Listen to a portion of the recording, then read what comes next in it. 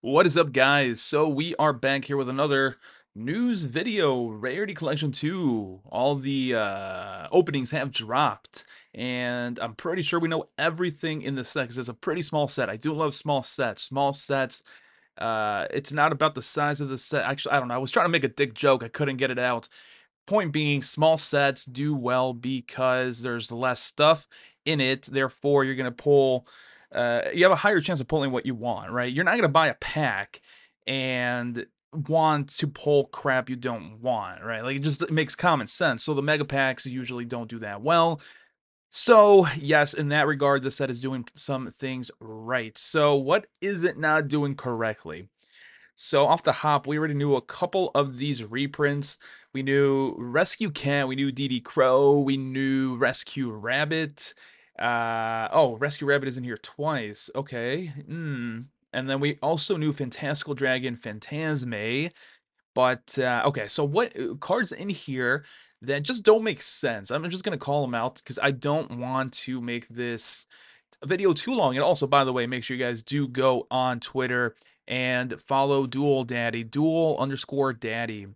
I don't think the capitalization really matters on Twitter, but it is capital D's in both cases because he provides a lot of really good infographics for the upcoming sets, and I use his infographics quite a bit. So definitely go and follow him so he can, keep doing the Lord's work here, I guess. So the stuff that doesn't make sense to me. Chaos Hunter, just calling that out there. Raiko, the Lightsworn Hunter, doesn't make sense. Honestly, the Silent Swordsmen don't make sense either to me. They might have been slightly more expensive recently, but the new Yugi archetype I don't think really works well with the original Silent Swordsman archetype. Could be wrong, but I don't think it does. What else do we have here? Let's zoom in a bit. What doesn't make sense? A Luber, I'll allow a Luber. It's a cheap card, but it has cult following. I'll allow it. Give it some shine. Sure, why not? Jet Dragon doesn't make sense because it's a really cheap card and it had a Starlight printing. Also has a Prismatic Secret Rare printing. Like, it's good. Uh, Purely, we knew about this, but in my opinion, also doesn't make sense because the purely deck has been doing too much, and it was already blinged out and whatnot. I personally, that's my personal bias because I hate the purely archetype, but it is what it is. I don't think it deserves it. This ancient and ascended dragon, unless it's doing something that you guys got to tell me about, I don't think it's deserving. Illusion of Chaos, it's the same thing as Blue Eyes Jet Dragon. It's a relatively cheap card, had a Starlight rare already. It's kind of pointless to keep doing this. And here's where I'll take a little break and talk about my opinions about the Starlight quarter century rare stuff. So Konami keeps doing this shit where they're making the Starlight rares completely useless. And as a collector and as someone who sells cards, that is incredibly bad. First of all, it signals to me as a collector that I shouldn't be buying these expensive ass cards because Konami's just going to reprint them again, essentially. Because the QCR and the Starlight Rare are basically the same thing. People might have a preference for one over the other. They're basically the same thing. The prices might be cheaper for one, usually the QCR, like 99% of the time. But again, it's the same damn thing. One of them might have a stamp, but say it with me, they're the same damn rarity at the end of the day. Very similar. The differences are very minute that I don't think Konami should be double dipping. So Illusion of Chaos and Jetto Dragon, again, not it, Konami. I will give them a pass with Red Eyes Dark Dragoon. The only reason is it's like one of the most sought after cards, and the Starlight Rare was in a crappy set that even Konami just keeps nuking to the ground with the reprint. So at this point, I'm just like, you know what? Konami hates Brothers of Legend. Let's just reprint everything for Brothers of Legend, including Red Eyes Dark Dragoon as a QCR. Fuck it. I'm with it. Full send. Let's do it. Masquerade the Blazing Dragon, pretty decent pick actually, but it should have been a Starlight to begin with. Let's be honest. Guardian Chimera, really good reprint actually. And actually all the fusions, now that I'm going over it, except my boy over here, Striking Dragon, are really good picks. Garura has been going up in value. It's a really good super poly pick in your extra deck or even side deck, and giving him some shine is okay in my opinion. Trishula, hell no. It got a Starlight, I think, as well. It's been in every single high rarity, and it doesn't see play. Like, what the hell? What fan service is this? Who is clamoring for the ice barrier support, man? TG Hyper Librarian. I'm gonna go with that. Nope, because it might actually still be. Is it banned? Hang on, is it banned? Because that might be one of the first times that. Okay, it's limited. Okay, okay. I was gonna say, isn't it still banned? Omega, I guess, but honestly, no. I'm gonna go with the first three synchros. A pass on this one. Crystal Wing Synchro Dragon, really good inclusion. Hasn't seen a lot of reprints, and it has been it's been bought out recently because Baronicus is missing in action because it's on the ban list. So the next, somewhat generic, because you do need to play heavy into the Synchro archetype because it requires a Synchro monster to as a material. It's still somewhat generic in most decks. I'd say yes. Also, I mean, it did get a ghost rare, but it hasn't gotten a Starlight, QCR, or an ultimate, I don't think, unless it got it back in the day.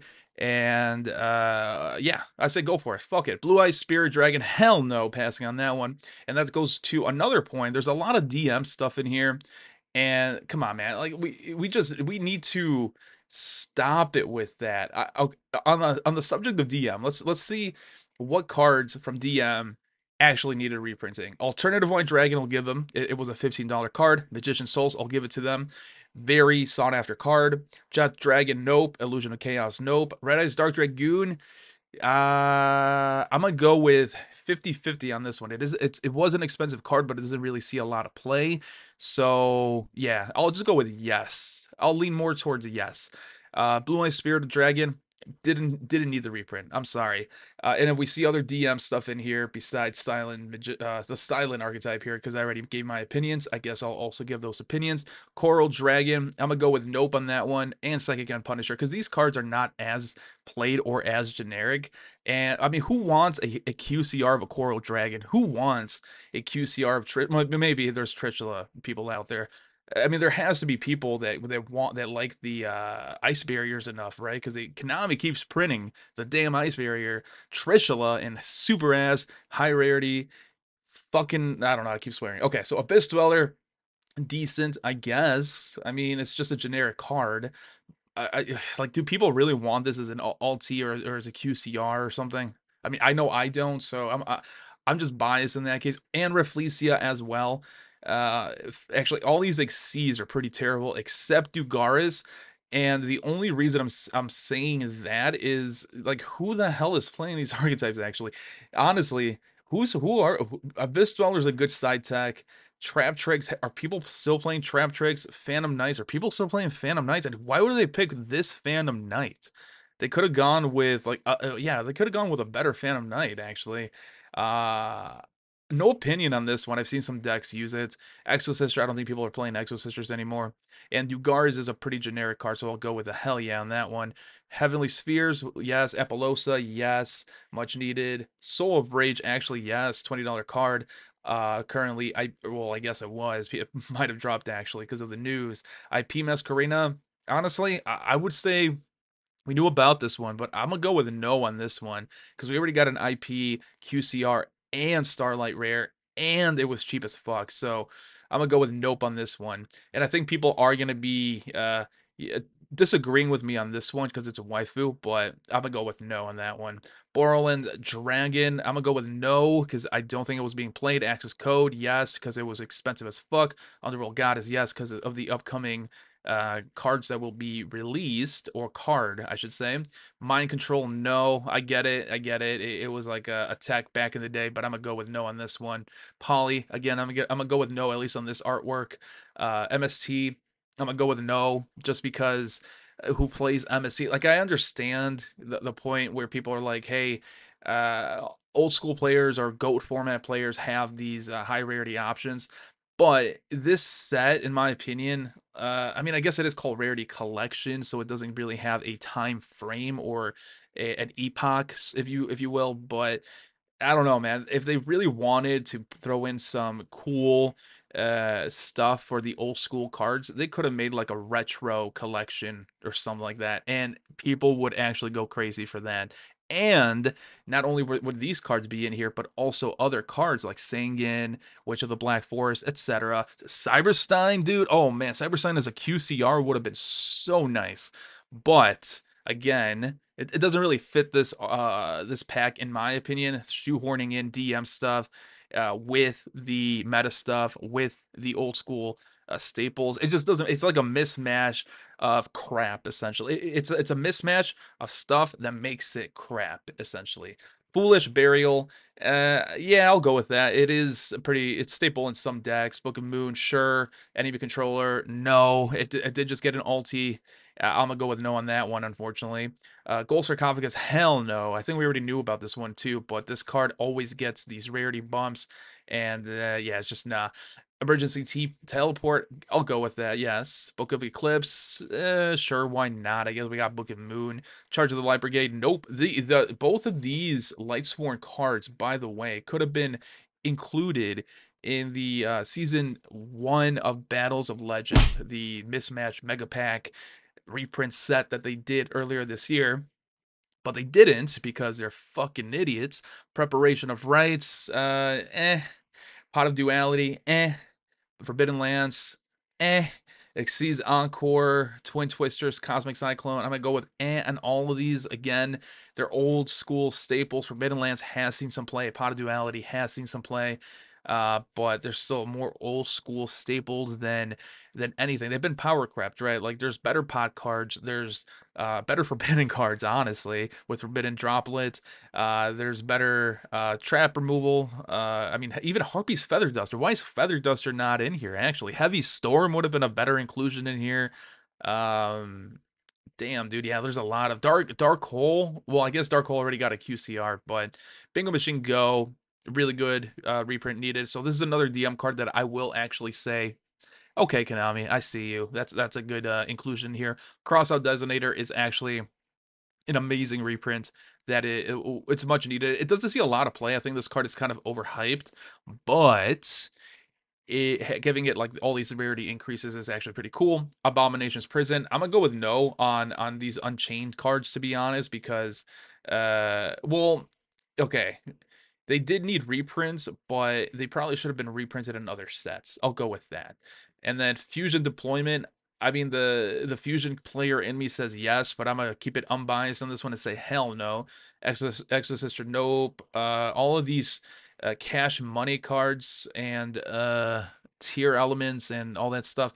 I don't know. They could have actually just done other cards within the archetype that would have been better. Ultimate Slayer, I guess it doesn't see play. It has a waifu in the picture. Might as well make it a QCR, I guess. Appease the simps. The purely stuff, hell no. Pressure Planet that goes with Kashtira. They could have made Fenrir. They could have made Unicorn. They could have made really any of the Kashtira cards, monsters, higher rarity, and people would be a lot happier for it. Solemn Judgment, I'll give them. Sure, why not? Anti-spell Fragrance, no. Like, I don't think it's gonna look good in any of the rarities, so I'm gonna go with no. Skill Drain, again, I don't think it'll look good in any other rarities, so in that case, I'm gonna go with no. And then all the other Solemn cards, sure, why not? So, oh my god, I didn't think I was gonna spend this much time on it, but according to you guys, because I actually like hearing from you, and I want to incorporate more of this community feedback. I don't know what you would call it, but I also want to, if you guys are doing something cool, I want to showcase this. So if you guys do have art or anything, go on Twitter, and so my handle is right here. I don't know why it's not coming up.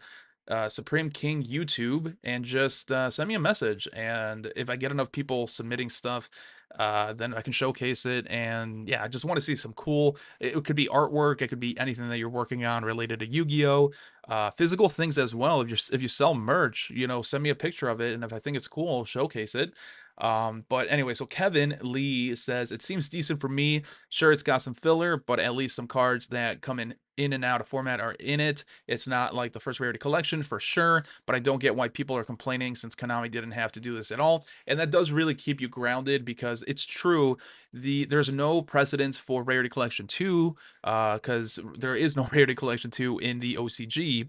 Where in the OCG they did have Rarity Collection 1, right? And that's what we kind of took and copied and pasted on our side, and it was good. But he does have a point, but he also has another point where he says it's not Rarity Collection 1. So let's go to Rarity Collection 1. We had these amazing staples, guys. Lava Golem, I guess that, yeah. 𝗦𝗢𝗣𝗣𝗢𝗧. Doesn't see play, but it is a pretty good reprint. Effect Veiler, Ash Blossom, come on. Ash Blossom. Ash Blossom, I think, is already going to be like the outshining every other card in Rarity Collection 2, actually. Maybe not Magician Souls, but no, maybe even Magician Souls. Nibiru, bro, Nibiru. God damn. Mass Hero Dankla, like what? What Egyptian God Slime that needed a reprint. Like I'm just trying to remind you guys the amazing cards we had. Called by the Grave, Pot of Prosperity, Lightning Storm, Triple T's Forbidden Droplets. Come on. Yeah, this ain't no Rarity Collection 1 for sure, but you know, I guess we did get a little treat again, and hopefully they do a Rarity Collection 3 next year, but the Rarity Collection 2 is somewhat disappointing. So JH Tell Teef. I don't know how to pronounce your name, man, by the way, but I always appreciate your comments. You always keep it real. But he says, I definitely loving it because of the Dragoon card. And yes, it was shocking to me as well, by the way. Epic upgrades for my deck and packed with staples, so I'm not wasting my money buying packs. That's not what's not to love. Yeah, so if you do play a lot of the DM stuff, or I mean, Purely also got a lot of stuff printed in here, then you're a happy camper. Paint says better than mid. The platinum rare change is odd, which I haven't seen, so I might have to Google that. And but I'm happy so much will be easily accessible. And yeah, I agree with that one because and he has a point. Like it's easy to bitch and complain and whatnot, but it's not. It could have been worse. It could have been a lot worse. You know, we are getting access code, pretty cheap. Crossout designator, really good. Apollosa, actually, really good inclusion. And although it was already a Starlight, but you know, it doesn't see a lot of reprint. Underworld Goddess. What else is in here? Aluber, I mean, for the collectors, yes. Dragoon, definitely. Garura, and Chimera is probably one of the goats for sure. But okay, so who else? Eric Moreno, some power crept cards, lots of staples for people coming back for or starting Yu-Gi-Oh! I'll be picking up a box or two, but it does seem sort of underwhelming. Side note, what's with Konami banning and limiting floodgates and then reprinting them? Yeah, Konami just has a habit of not knowing, I think, where the game is going, and that really leads me to the last part. You know, what did they miss out? So let's just go. And I want to prove a point how easy it is for Konami to actually do this. You go to TCG Player, you go under Yu-Gi-Oh, Shop Ball, best selling, and then see the cards that people are looking at, and then reprint them. So SP Little Knight actually would have been a really good inclusion. I understand why it's not in there, but nonetheless, I am throwing it out there. Bonfire should have been in there, honestly. $45 card for a set that honestly people aren't even picking up anymore. It's out of sight, out of mind at this point. Probably isn't even getting reprinted or printed anymore. Cash Tier Fenrir, they missed the boat on that one. I know I saw some people talking about Lubion, which let's see if he comes up. I actually saw some people saying Chaos Angel was in the list, but I didn't see it from Duel Daddy's breakdown, so I'm unsure if it's in there. I also saw some people say Triple Tactics Thrust was in, but I don't see it in the breakdown. So if Thrust and Chaos Angel are in there, honestly, my opinion of the set, it goes up slightly because those cards are really expensive and there's Thruster right over there. So maybe it is. I mean, the price seems pretty cheap for both, but let's see what else could they should they have put in there. And I'm trying to be as unbiased as possible as well. Obviously, the newer cards are not going to be in it because that's what Konami does, right? They can't. They have to wait for the that year's tin to reprint them in the mega packs to sell the mega packs, and then they might sort of ease into printing the cards more often. Divine Over the Herald definitely was a missed opportunity. I thought this was going to be in there. That's why I sold most of my copies, to be honest. Let's see what else. Thunder Dragon. I thought I saw someone say Colossus was in, but I didn't see it in the breakdown either. So maybe there are cards missing in here. But let's see if Colossus isn't in there after being taken off the ban list, then yeah, that's another missed opportunity. A lot of these are newer cards, so unfortunately, I mean, Destructive Daruma Karma Cannon would have actually been a pretty good trap card. Now that I think of it, because it has been going up in value, it's a pretty good card, and it's a powerful card in the newer meta as well. Better than Anti-Spell Fragrance for sure. Let's see. As far as Bestials, a lot of the Bestials could have actually been printed in here as well. People are playing Bestial still. Maybe not Lubion. I feel like Lubion is still well, it hasn't been printed that much, but Druid Swarm could have been awesome. Ruddy Rose would have actually also been a pretty good choice because the prismatic secret rare. I saw some people say Trident Dragon as well. It's $100 card. So yes, definitely, definitely. But I mean, this is where I'm gonna end it. I don't want to make this video too long. It's already probably 20 minutes, but I'm gonna give it. I'm gonna leave it there. I'll give it to you guys. Tell me in the comments, what do you guys think? Is this set good? Are you gonna pick it up? How much are you gonna pick up? In my opinion, I think it's like my man here, Paint said.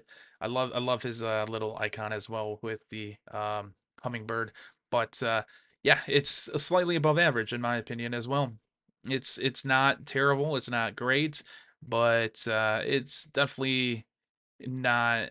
Yeah, it's slightly above average. All right, guys. Catch you guys in the next one.